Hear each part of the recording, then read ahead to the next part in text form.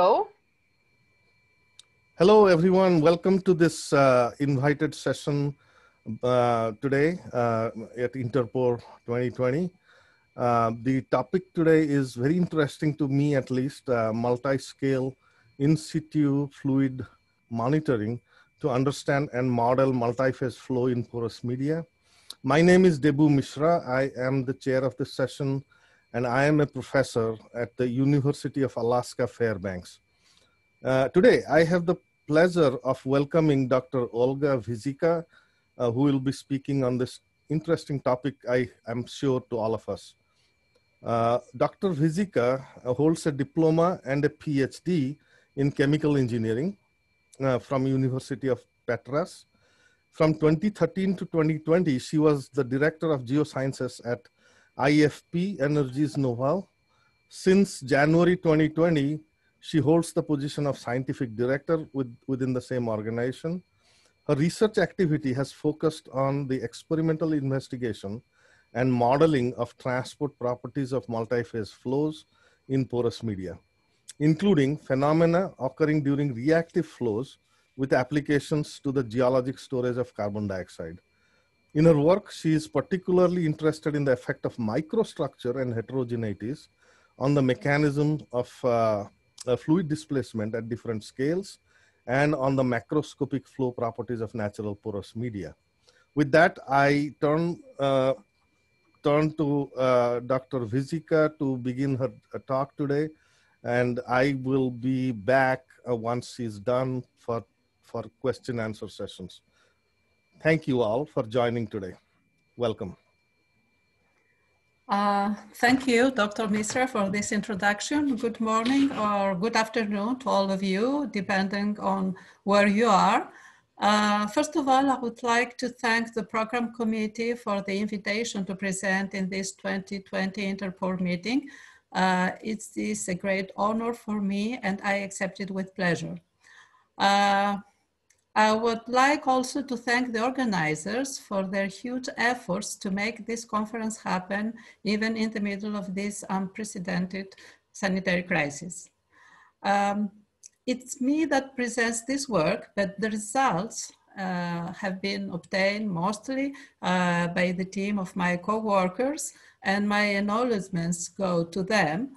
Especially to Sohail Youssef, Mathieu Mascle, Jalila Bougelel, Daniela Bauer, Vlasius Leontidis, and Guillaume Bateau, who have been in the initiative of various developments and innovations allowing to establish a better link between pore scale and core scale phenomena.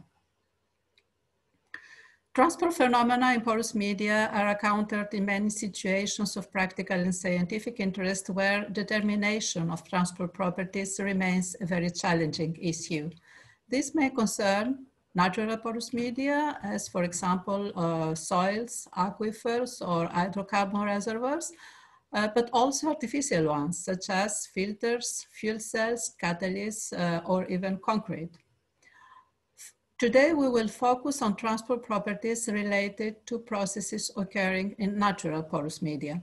Multi-phase flow in natural porous media is essential in a wide range of applications in geosciences, including soil remediation, water resources management, underground energy or CO2 storage, the exploitation of geothermal energy, and of course, hydrocarbon formation, migration, and production.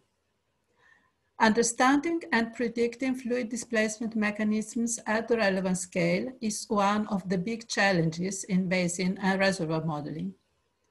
Our objective is to be able to predict how any of these processes will proceed under our feet in order to maximize the performance of the process or to minimize the associated risks.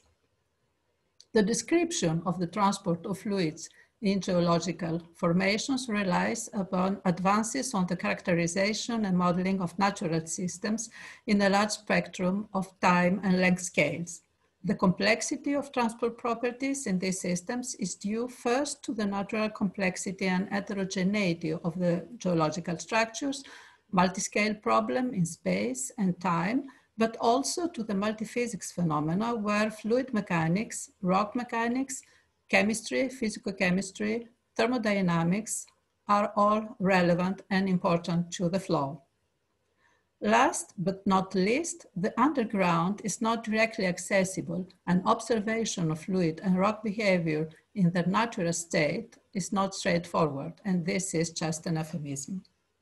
The historical expertise comes from the petroleum field, and then it went to the soil remediation area, and finally to wider and greener applications, which are more related to low carbon energies. The technical objective is to have predictive physical models to calculate multiphase transport properties as entry data for basin and reservoir modeling. It is commonly accepted now that the transport properties depend on the pore network characteristics and the fluid distribution in the pore space. They depend more specifically on the geometrical and topological properties of the pore space and also on the fluid-solid and fluid-fluid interactions. The holy grail would be to know how the pore scale phenomena influence the macroscopic multiphase transport properties. And to do that, we need to be able to obtain information from the small scale, illustrated here, and to bring this information into the determination, the calculation of multiphase flow in porous media, then to validate this model on this data before to use them finally as predictive tools. In our approach, the investigation of pore scale phenomena and their impact on the macroscopic multiphase transport properties relies necessarily on the complementarity between experimental observations and modeling. We will see today 2D micromodel, microfluidic studies, and 3D imaging of multiphase flow under static and dynamic conditions. And we will also talk about pore network modeling and lattice-Boltzmann models. We need, however, to keep in mind the important constraints. We were needing more and more space resolution to be able to treat fine pores of the real porous media, to resolve the finest structure characteristics, and also to capture the details of the interfaces moving within these pores. We also need to high time resolution in order to be able to follow the dynamics of the fluid interfaces within the pores. But also we need to deal with the heterogeneity of the natural porous media, implying high representative elementary volumes. We will see that there is a compromise between resolution and the investigated volume, and that we have at every time for every observed phenomenon to do the right choice of sample size and the adequate resolution. 2D micromodels, and we see an illustration in this slide, are convenient to study qualitatively the transport mechanisms and to apprehend the effects of various parameters on pore scale or macroscopic scale phenomena. We illustrate here, unfortunately the movie does not work, it was too heavy. We illustrate here the impact of the interfacial tension, high interfacial tension, low interfacial tension, and the effect on the front advancement and the saturation distribution. These experiments provide valuable results to develop and validate modeling approaches, as we're going to see a little bit later. Of course, these are 2D experiments, and 2D experiments are far from the 3D reality of the natural porous media. With the X-ray based imaging techniques, we can have a very good representation of the real porous medium at different resolutions depending on the employed method. We see in this slide a comparison between of the performances of the specifications of medical CT scanner, industrial CT scanner, lab micro CT, and synchrotron. It is important to notice that the higher the space or time resolution, the smaller the investigated volume. Thus, for the synchrotron, for example, where we observe moving interfaces in 1 micron pores, for example, the sample is limited to 2 millimeters diameter, which makes the volume probably much smaller than the representative elementary volume of most of the natural rocks. In this slide, we see typical cells used in in-situ experiments involving 3D image acquisition. These cells consist of an X-ray transparent core holder, and they allow in-situ monitoring of the flow rate, injection of up to 5 fluids, various pressure and temperature conditions, and in some cases also they permit to apply different stresses, triaxial cells, for example, to study the effect of mechanical deformation. What we see in the present slide is a CT scan imaging and monitoring of a surfactant flooding in a macro plug, a big plug of 4 centimeter diameter. The big size of the plug allows gravity segregation to occur, as we can see in the movie. Thus, we can evaluate the relative effect of capillary versus the gravity forces. However, the space resolution in this measurement is very low. It is impossible to visualize the individual pores and to distinguish the fluid-fluid interfaces inside these pores. If we want to do that, we have to go to a lab micro-CT. In this case, the 3D pore scale distribution was obtained in a lab micro-CT in a mini plug, 5 millimeter diameter, with a 5 micron resolution. What we observe here is the final non-wetting fluid saturation after the sweeping of the pore space by the wetting fluid.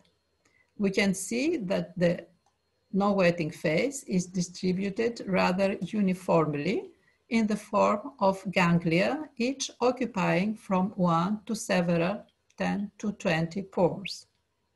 We can also compare final states in this type of experiments. For example, here we see the effect of the interfacial tension on the quantity of and distribution of the non-wetting phase. However, we know nothing for the moment about the dynamics of the displacement in this type of experiment. To see the ganglia and to see the ganglia getting mobilized, we need to go to another equipment, the Tomcat beamline at SLS with the rate of 1 3D image every 3 seconds allow us to, for the same space resolution, 5 micron as previously, to get the dynamics of the interface movements. Two-phase displacement has been performed in this facility, the Tomcat beamline at SLS, with 3 acquisition cycles: drainage with N-decane, imbibition with brine, and then the surfactant injection at different flow rates. What you see here is how the surfactant progresses within the pore space and how the surfactant sweeps completely the pore space. We see the interfaces moving and we have qualitative and quantitative information extremely important for modeling issues. Some of the quantitative information is given in this graph: the mean non-wetting phase saturation, the mean cluster size, as well as the size of the largest cluster decrease at each injection stage, corresponding to an increase in the capillary number. The movie in the right-hand side shows you at the very pore scale the evolution of this ganglia, the movement of the interfaces until the hole disappears during the injection of the surfactant solution. Many years after the first observation, the first acquisition, I still find these images really amazing. However, I have to consider the evidence the investigated volume is not more than a couple of cubic millimeters, well below the representative elementary volume, making this technique inadequate to observe phenomena with larger characteristic dimensions. If we want to do that, we have to move to another equipment. With our real-time X-ray radiography facility, a skillful combination of last generation X-ray radiography, miniaturization, automation, and data processing, we have been able to observe transient displacement of two fluids in a rock sample, we see here, involving front creation and movement and saturation profile evolution. A big advantage of that is the possibility to measure at the same time different operational parameters and to determine finally macroscopic properties such as porosity, permeability, or even relative permeabilities on the same samples. The same real-time X-ray radiography facility has been also used to study reactive flows, of extreme importance for the transport properties since the structure of the rock itself evolves with time, changes with time. Acid solution of pH 2 has been injected in a calcite cemented sandstone, and this is the pattern, as we've seen, that we obtained after the displacement, after the flow. And it can also, it is also related to the evolution of porosity and permeability, allowing to establish also a physical law between the porosity and permeability between these two properties in the altered pore space rock. As a final experimental example, I will show you images of dry gas injection in brine saturated sample. This is the brine saturated sample, and dry gas is injected from the top, and the capillary contact with brine is assured in the bottom of the porous medium. The observed phenomenon is particularly complex. The dry gas injection provokes evaporation of the brine, of the water, leading to salt deposit in the pore space and consequent lowering of the rock permeability. The result is the decrease of the injected gas flow rate, during which re-imbibition of the brine occurs, leading to dissolution of the salt, movement of the salt deposition front upwards in the structure, a new decrease in the permeability, leading again decrease of gas flow rate and the beginning of the new cycle. These are the images from the X-ray measurement, and these are the cycles with time of the gas flow rate imposed during the experiment. The different studies illustrated in the previous slides provide experimental data at various scales. These measurements can serve as a basis to propose models based on the physics of the multiphase flow displacement in pore structure. The PNM model and the lattice-Boltzmann methods highlighted here consist of what we call the digital rock approach. They can both integrate pore scale information and they can be used to calculate transport properties from the millimetric to roughly decametric scale. The pore network modeling first, the pore scale investigation and description permits, through a dedicated process involving 3D reconstruction of the pore space, pore labeling and segmentation, to construct a pore network representative of the real rock. In pore network modeling, the pore structure is represented by a 3D interconnected network of pores and throats, kind of idealized version of the pore space. It can be used to calculate, determine, transport, capillary, and electrical properties, as we can see some examples in the right-hand side of the slide. Of course, the space resolution is always an issue. Important deviations can be observed, cases here, between experimental and modeling results. And when this happens, it is an indication that the effect of the unresolved pore sizes is important. There is only one more minute, please. Yeah, sorry. It will take 3. Lattice-Boltzmann modeling, on the other hand, allows to calculate fluid transport in the real pore space geometry and topology as extracted from the micro-CT, for example. The dispersion of a passive tracer in the porous medium, 100% saturated with water, has been calculated and presented in this slide. The lattice-Boltzmann simulation demonstrated the Gaussian distribution of the displacement of homogeneous porous media. A little bit further, same type of experiment, same type of simulation, we have to study the dispersion of partially saturated, impartially saturated porous media. And this is what the lattice-Boltzmann gives as a result, observation of an increase of the probability of high velocity occurrence. And it is a very good agreement, at least qualitative, with what it is observed in micromodel scale, in micromodels as a function of the different gas saturations and the different high velocity pathways and isolated zones observed within the micromodel.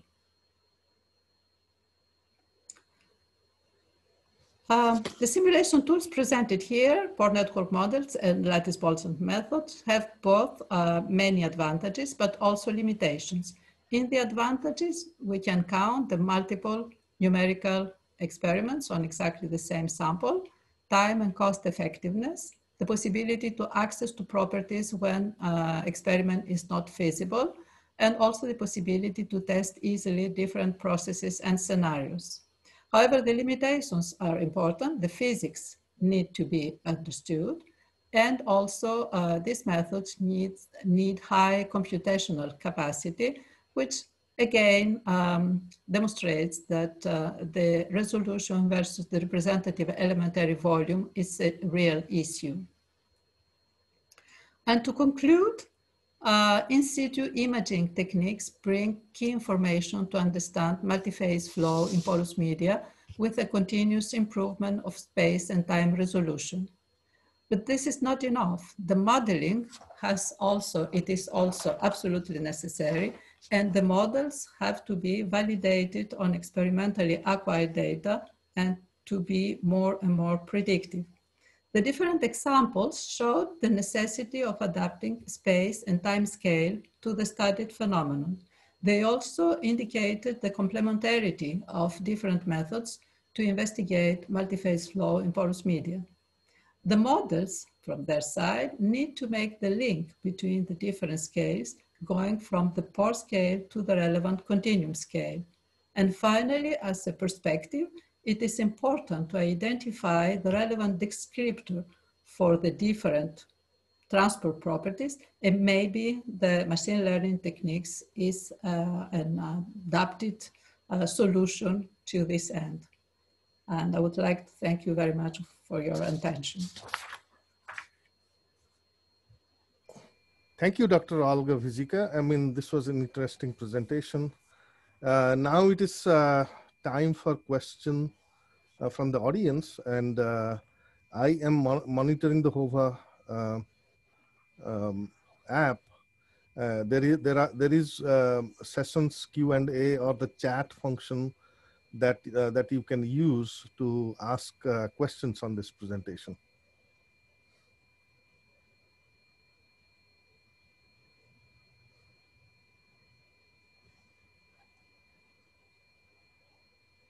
Am I supposed to see the questions? I don't believe you can see it, but I can see it. I don't see any questions yet. Probably people are typing. I don't see any questions either.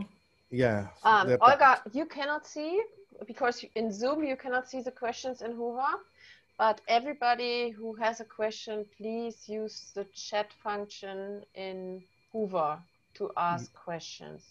Right. Maybe the moderator has one question or two. I might. I'm just waiting for them to. But one thing. Yes, I could ask that question now. One thing that I was a little bit. It was slide 15, I believe, is that you have developed a porosity permeability relationships, and what kind of I didn't follow there is you have used the same porous media. How did the porosity change? The porosity changes due to the reactive flow. The calcite is dissolved during the acid solution. Okay, so okay. What we see in the image here is exactly the new distribution of the porosities and the evolution of the porosities during the injection. And as the porosity changes, also the permeability changes. Of course, yes, yes. But this is also at a scale that is smaller than the continuum, smaller than the representative elementary. Absolutely, yeah. Okay. The global scale for the phenomenon of dissolution is the size is smaller than the global phenomenon, but locally we can correlate porosity and permeability, the local porosities and permeabilities, and then we can obtain this comparison, this law between porosity and permeability. Right, okay. Thank you. And there is one question from the audience. What are considerations for moving across length scales successfully? Across length scales? Successfully, yes. Well, I guess that I will have to be able to, we have to know the representative elementary volume once again, and this representative elementary volume is different from depending on the heterogeneity of the sample, depending on the scale of heterogeneity of the sample, but also the representative elementary volume changes with the process that we observe. For example, when we have fronts, it is not feasible to attain the representative elementary volume. The movement of fronts, it is not, by definition, we cannot have the representative elementary volume. So I guess that what is important is to to have that in mind, that the representative elementary volume will depend on the heterogeneity of the porous medium, but also on the process we are looking at. Thank you. And there is another question, and we have just 2 more minutes. So there are 4 more questions, but I'll try to see how do you see the machine learning approaches can be used in combination to the process-based models you described in detail? Okay. The fact with, well, I said that this is a perspective, so I don't have real results. But the fact is that in the porous media area, there are, you will never be able to run all the experiments. You will never be able to run all the experiments in all the different scales. You will never be able to either to run all the simulations in these different possible porous media. So the idea is to run a big number of simulations, or, well, a more limited number of experiments, and then to see whether, for example, descriptors from the very small pore scale appear, and whether the machine learning on the results can lead us towards descriptors that we have not seen up to now. So this is the way that from the process-based models, we can run the numerical simulations, we can obtain the different results, and then look whether, with the machine learning, for example, whether there are descriptors that are underlined, that are hidden below what we consider as the parameters for our different modeling. Well, thank you. And unfortunately, there are two more questions, but we don't have the time right now. I'm pretty sure that people can communicate with you via email or talk to you later. So thank you very much for this wonderful presentation. You're very welcome. Yes. Thank you. And also the chat function is available in Hoover, sorry to interrupt, and there is a possibility to have virtual meetup rooms. So in case some of the people who had questions to Olga, please, you can contact her and she may be able to answer your question. Thank you very much. Thank you. Thank you. Yep, thank you.